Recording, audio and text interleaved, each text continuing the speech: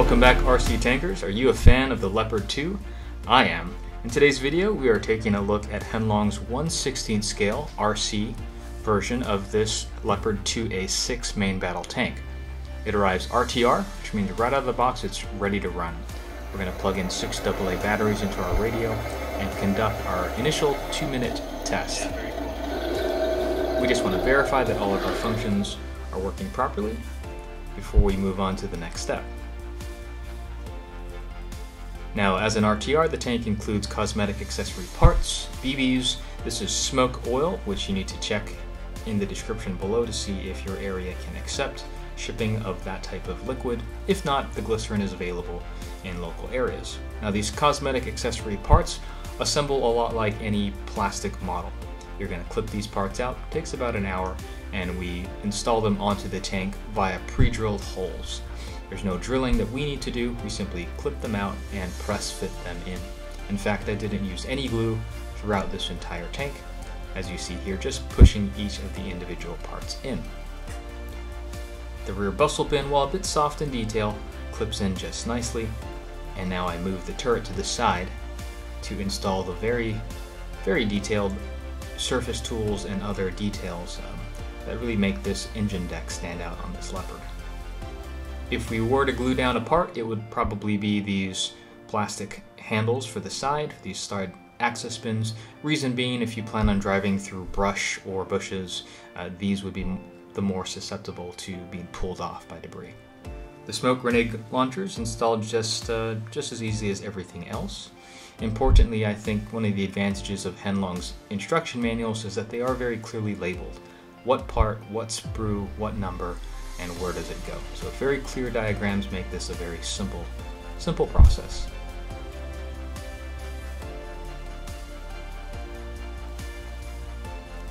Now we've finished. It took us about an hour, and we can move on to just an overview of the tank before we take it outside. I really do enjoy the paint application of this 3-tone NATO scheme. I do like how these road wheel caps sort of complete the look overall. And this is the upgrade version with plastic tracks and metal suspension arms and steel gears on the inside.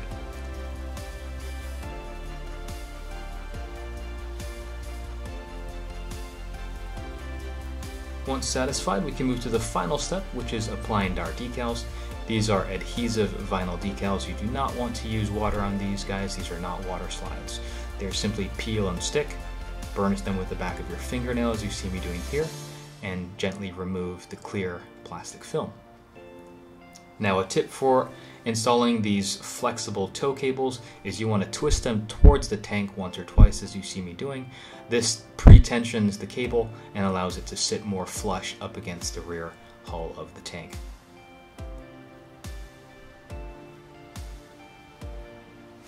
Henlong went the simpler way here with using decals to depict the taillights, but enough of that, let's take it outside and see how it runs.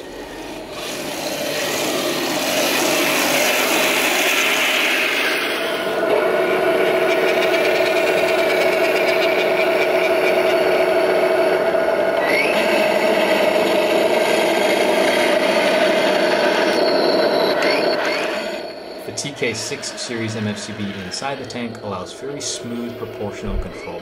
We can traverse the turret slowly or quickly, elevate and depress the main gun, and drive the tank itself as scale as we like or as quickly as we'd like. It performed really well on any dry surface that I could throw at it, up to 40-degree inclines.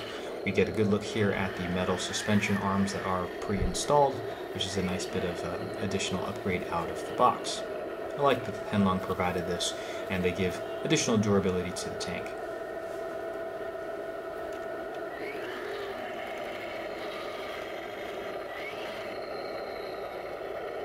This is me holding the top of the turret just to try and get it to spin out of it.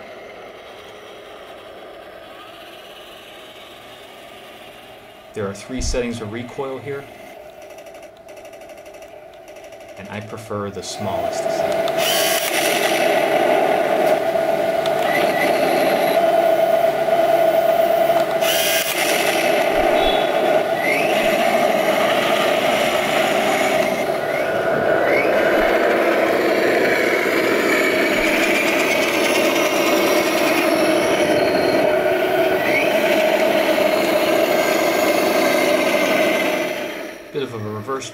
parallel parking there.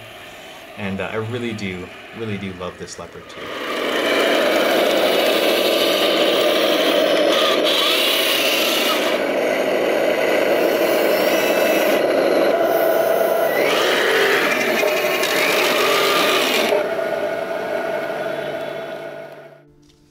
Back in the studio after the first run of the Henlong 1/16 scale Leopard 2A6, and I really like this tank.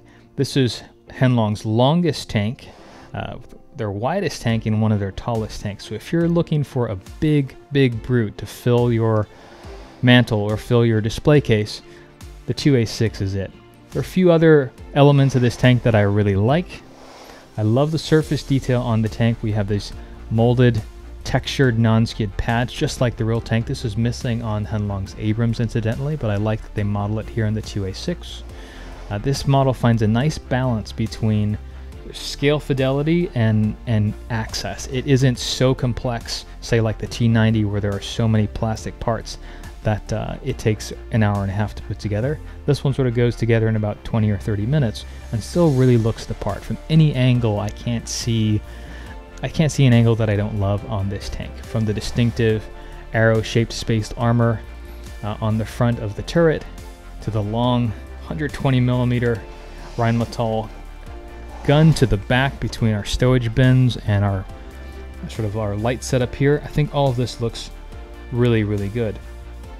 The tank having Henlong's standard battery bay, it's also perfect for upgrading. Other than the T72 and the T90, there are other tanks can accommodate 2S3000, 2S4000, even 2S5000 batteries if you really want to extend your driving time. I think most people will get away with just buying a couple extra spares and happy with a 20-minute runtime or so that I'm seeing on this fully stock version that's called the upgrade version.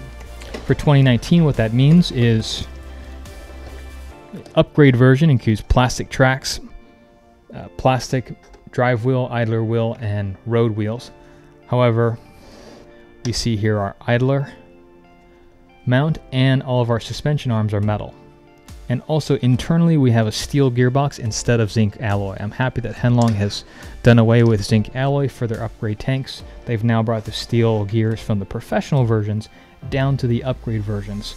So for someone looking to just buy the upgrade version, it would actually be my recommendation. If you don't need your tank to weigh 5, 6, 7 pounds, if you don't need the metal tracks and the metal wheels, this upgrade version is really the version that for someone like me I really like. Out of the box, the paint apps look great. It could probably stand to do with a bit of detailing and a little bit of weathering. It's a great base for that, but I think as it comes out of the box, it's a really excellent model. Now, who is this model not for? Every tank's not perfect, and I think this Leopard size in this case actually works against it in some instances. If you're the kind of person who actually does not want a 2-foot long tank sitting on your mantle, or you don't want to have to transport something that large, or let's say you're a younger tanker who just doesn't want to have something very large to move around, I'd recommend some of Henlong's smaller tanks. So this is, for example, just for a quick size comparison, this is the Henlong 1/16 scale Panzer IV F2. Now though these are both German tanks and they're the same scale, we can see just how different they are in size. The Leopard 2 is easily twice as long as the Panzer IV. So bigger isn't always better in the tanking world. I can completely see the advantage of a lighter, smaller, more maneuverable tank. It still has the big battery bay there on the back. And yeah, just be mindful. The Leopard's a big tank for better or for worse. The last thing I didn't really like about the Leopard 2A6 is the decals for the rangefinder and the CITV. They're rendered in a blue decal for some reason. The unit markings are fine enough, and they look very attractive. However, the rangefinder door, like Henlong's Abrams, is molded in the closed position. Really wish they'd modify that so it was opened. Any modeler with 20 or 30 minutes and a hobby saw can open that up, but it's something to be mindful of. I've chosen, as you see, to not apply those blue decals just because they just didn't match with the overall look of the tank. But really, other than that, it's hard to find a lot of faults with the model.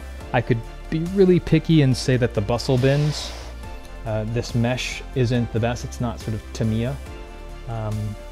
I could probably nitpick some of the fit and the finish. There's a slight sort of 1/4 of a millimeter gap here on the arrowhead armor, but other than that, it's very, very difficult to find things about this tank, which I do not like. So highly recommended from me. Let us know in the comments, what do you think about the Leopard 2A6 as a modern main battle tank? How does it stack up to something like the T90 or say the Abrams? The big three, as I call them. We should get a challenge or two in here as well. Which tank do you like the best? What do you love about the Leopard 2A6? What do you want to see from Heng in the future? Let us know. Like, share, subscribe, all the usual fun stuff, and we hope to see you in the next video. Fire away!